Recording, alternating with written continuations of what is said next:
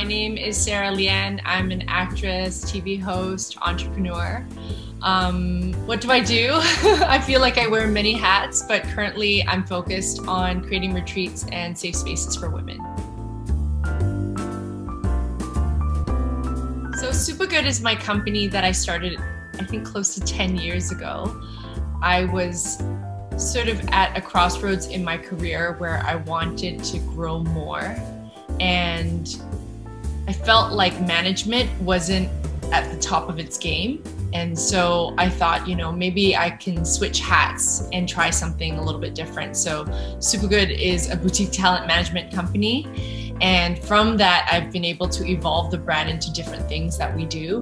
But primarily, it was actually to help people with the trajectory of their careers. Not only in entertainment, but in other areas, like sort of managing personalities.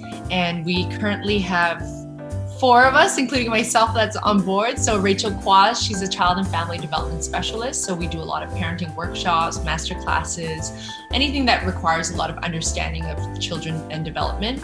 Then we have Melissa Tan. She's a sustainability advocate, and she talks a lot about zero waste. She does clothing swaps, and she's usually on a lot of speaker forums talking about what Malaysia can do and how we can be better.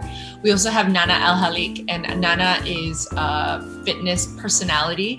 She's a trainer, she's a TV host, she's a mogul, she's got brands under her, and she's just an all-around great girl who really loves showing what fitness can do and how everyone can start at any place they are in their life, whatever size you are, how old you are, or how much time you have. She just shows you how fitness is possible. So, I have 3 amazing personalities that I manage who are so different from each other, but it's really about uplifting each other and also supporting one another. And I think from Supergood, it's kind of evolved into Super Retreat, where it's really just helping women, period.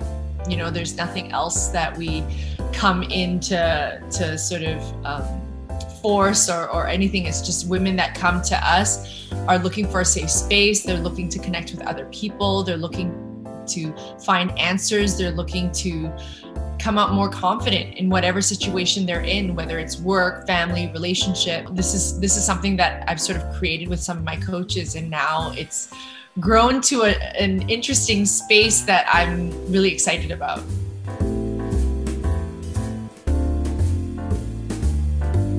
Yes, I think everyone's work has been affected. You can't have one industry without another. And I think with that, there's been a lot of pivot that's needed. The good thing about Supergood and our personalities is that, I tried to make them medium free. I guess what it means is that you're not confined to one type of thing that you do. It's because your work transcends all platforms, all medium. And so, yes, with coronavirus, we had a lot of our in-person events were affected, but when we were able to move stuff online, we were still able to thrive. And luckily, we weren't as affected as other people. So yeah, on that respect, I think the girls are okay.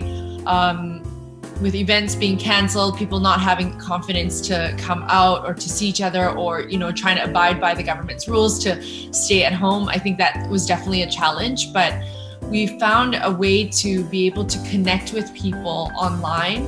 And with Super Retreat, we grew from 100 to 700 in 6 months. And it was just phenomenal, the kind of response that we got from the community, and also not people just in Malaysia that we've been reaching out to, but the peripheral markets like Singapore, Indonesia, and also some in the UK and North America as well. So we've definitely been affected, but I'm trying to look at it in a positive spin. It just showed us all these other opportunities we could look at that weren't only focused on in-person and live. So yeah.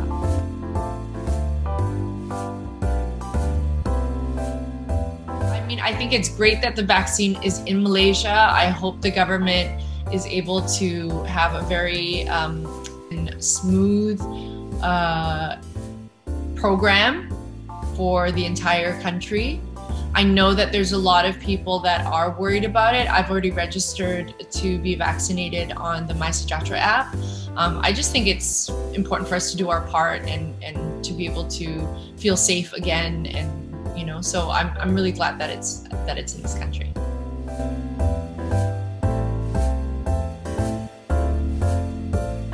You know, I can't wait for the interstate travel ban to be lifted. I can't wait for the travel ban to be lifted. I think a lot of the Malaysians right now, including myself, are trying to do what we can to survive and to keep alive. And I think check on your neighbors, check on your friends, check on those that are not asking for help, offer help, and you never know who's going to take it.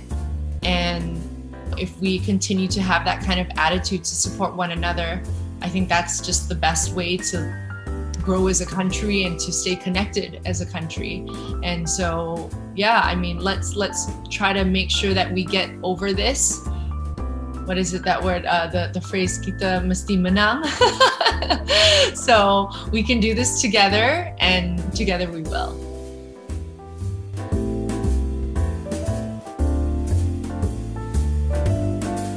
If I could teleport myself, I think I would want to go to Canada so I can visit my family. I think that, to me, is the most important thing right now. It's being isolated from my immediate family is tough. I mean, I've grown to be accustomed to it, but I think when you know that, you know, there are impending dangers and all this kind of stuff that's out there, it's just, you just want to be close to family. And I think for me, that's something that I've definitely been thinking about.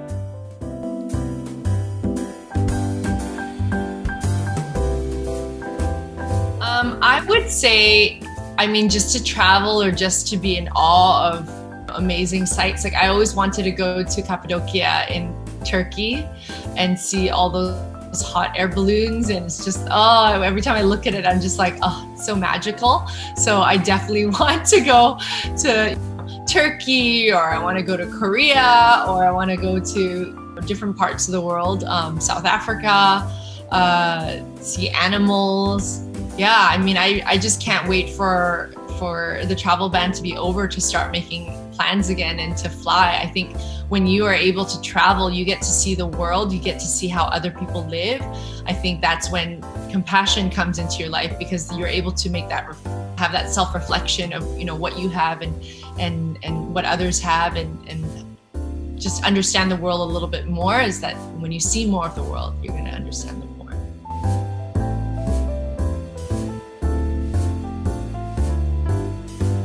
I can't, like Beyonce, Rihanna, these big pop, mega pop superstars. I mean, how they do it, how, like, just to be a fly on the wall, just to see their work ethic, just to see the impact that they make. I mean, that to me is so admirable. I mean, of course, they've worked so hard to be where they're at, but what they do with that power is also fantastic, and that's something that I would love to see. Dear FlyKLIA readers, thank you so much for tuning into this video, and I hope when the travel ban gets lifted, we will all get to travel and see the world and share what it means to be Malaysian all around the world.